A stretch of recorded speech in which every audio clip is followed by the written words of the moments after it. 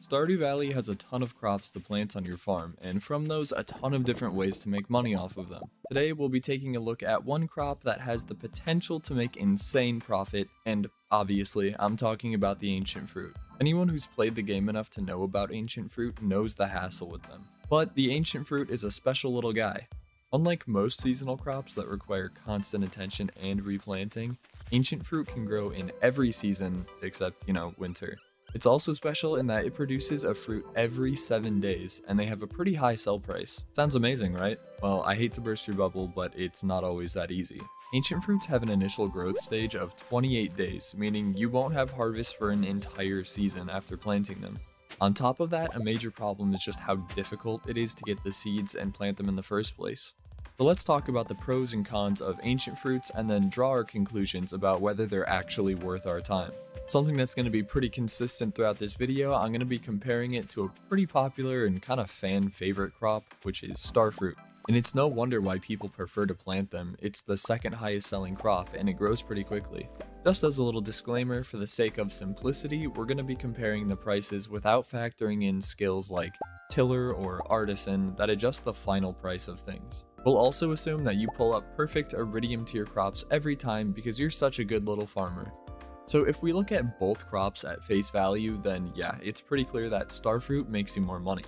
An iridium Starfruit sells at 1500 gold, where an iridium ancient fruit would only sell for 1100 gold. And the same goes for the wine. Iridium Starfruit wine, which you can only get from aging, sells for 4500 a bottle, where iridium ancient fruit wine sells for 3300 a bottle.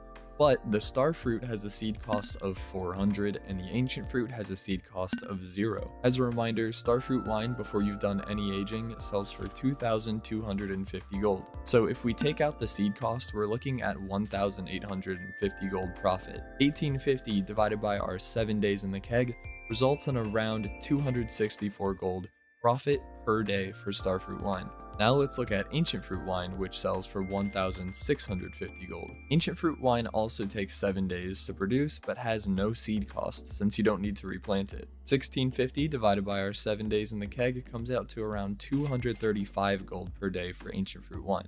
So you're probably wondering, how can ancient fruit be better than Starfruit if it's less profitable in every way? Well, if you haven't forgotten, ancient fruits regrow every 7 days without needing to be replanted after that initial 28-day growth phase. On the other hand, a Starfruit takes 13 days to grow before a new one has to be planted, meaning at most you can have 2 harvests per season with Starfruit and 4 harvests with ancient fruit. Meaning with time, you will outpace the number of Starfruit you produce and your profits are gonna soar. So we want to know how much time exactly. Let's say you planted both an ancient fruit and a Starfruit on day 1 of spring in the greenhouse. We'll calculate how much money you'd make off of each crop until ancient fruit overtakes Starfruit. Don't forget that there are 28 days in a full season of Stardew. After the first 28 days, we'd have 0 ancient fruit and 2 Starfruit. 28 days later, we'd have 4 ancient fruit and 4 Starfruit. 28 days after that, we're up to 8 ancient fruit and 6 Starfruit. Finally, on day 92, both crops have their first synchronized harvest, and it's here that the value of ancient fruit finally overtakes Starfruit and will continue to do so. Clearly, it's an investment for the long term, but ancient fruit is technically the better moneymaker. While we're making this comparison, let's discuss the best ways to get seeds. You're guaranteed your very first ancient seed by discovering the ancient seed artifact and donating that to the museum. Unfortunately though, that can only happen once and it's only 1 seed.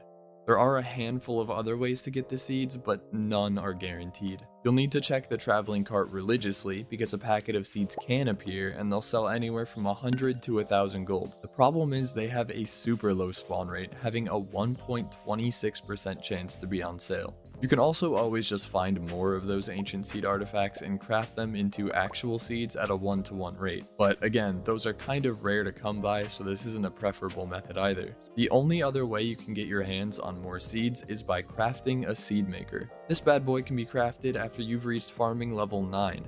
But you also unlock one from completing the dye bundle in the community center's bulletin board. Plus, there's also a chance to find one in the treasure rooms of the Skull Cavern. The seed maker can produce anywhere from 1 to 3 seeds of the crops that you put inside. So while it's sad to do so, the smartest move with ancient fruit is to sacrifice your first handful of harvests to get more seeds. It's depressing, I know, but trust me, it's the best method by far, and it's not all too bad since they do produce every 7 days. But comparing to something like Starfruit, on the other hand, you can just buy the seeds, like we mentioned earlier. Granted, they aren't sold by JojaMart or Pierre's store, so you'll have to go to the Desert Oasis and buy them from Sandy at a cost of 400 gold per seed. But regardless, it's clearly far easier to get your hands on Starfruit seeds and every other seed in the game than it is Ancient Fruit. So are they really worth all the hassle? For the casual player, probably not. There are plenty of crops that give you quicker results and have a higher daily profit. So the minimal benefits after such a long period of time probably aren't a deal breaker to any average player. But for the longer, complete, and more serious playthroughs, this is where they kind of make the most sense. The initial setup is extremely annoying, there's no denying that. But afterwards they are very hands-off, especially if you grow them exclusively in the greenhouse. And that's what I recommend to do, and that's what I tend to do in my own playthroughs. You only need to plant them once and they'll produce non-stop until the literal heat death of the universe. Not to mention, it's awfully coincidental that they take 7 days to produce and kegs take 7 days to produce wine. If you like convenience, then there's not a doubt in my mind, Ancient Fruit are worth it. And I'm a lazy dude, so to me they absolutely are. But I can totally see the other side too. Frankly, it's kind of boring to just have the same crop all the time, even if it is technically the better money maker. It's kind of like how you totally can just use every space on your farm for kegs, but then you're sacrificing the beauty of creating your own farm. And some people care more about making money, so that's perfectly fine. The awesome thing about Stardew Valley is that there's literally no punishment for taking your time. You can earn money as quickly or as slowly as you want. So while I presented you with all the facts, in the end, it's kind of just how you enjoy playing that decides whether they are truly worth it. Or, you know, you could just farm truffles.